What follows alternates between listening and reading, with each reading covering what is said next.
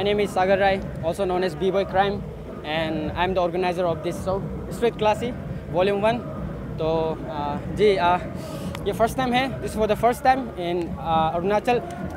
There are many gems in Arunachal, but I hope like there are only few gems like who is going to like bigger gem. So जिसमें से एक मेरा Stree Classy भी है.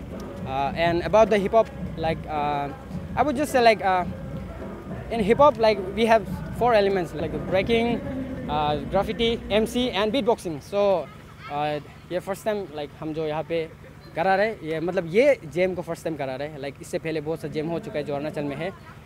तो ये GeM जो इसका मेन मोटिव ये है कि to support the hip hop culture in Arunachal Pradesh, जो कि हम लोग का अभी अरुणाचल प्रदेश में ये नया कल्चर शुरू हुआ है, जो कि ये इंडिया में देखा जाए तो बहुत नया है, देखा जाए तो other abroad country. So like अभी हम लोग यहाँ पे जितना हो सकेगा ये इसका मोटिव ये है कि ये जेम्स बड़ा जेम्स हिप हॉप जेम्स का कि लाइक हम लोग का यहाँ में जितना भी हिप हॉप आर्टिस्ट है उसको एक प्लेटफॉर्म देने के लिए, ताकि वो अपने स्किल्स अपना नॉलेज शेयर कर सके और लोगों को बता सके.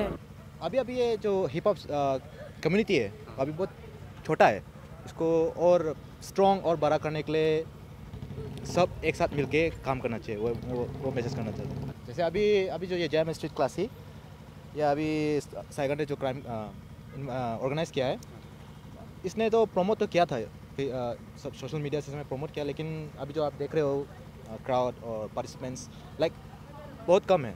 लाइक ज़्यादा से ज़्यादा तो शो अप नहीं किया, लेकिन ये भी एक गुड थिंग है. Like better not showing off something to show off, no it's a good thing. सो ऐसे ऑर्गेनाइज करते रहना चाहिए छोटा जैम्स अभी, क्योंकि फिलहाल ये छोटा कम्युनिटी है, तो ऐसे छोटा कर करके ये नेक्स्ट लेवल तक ट्राई करना चाहिए नेक्स्ट लेवल.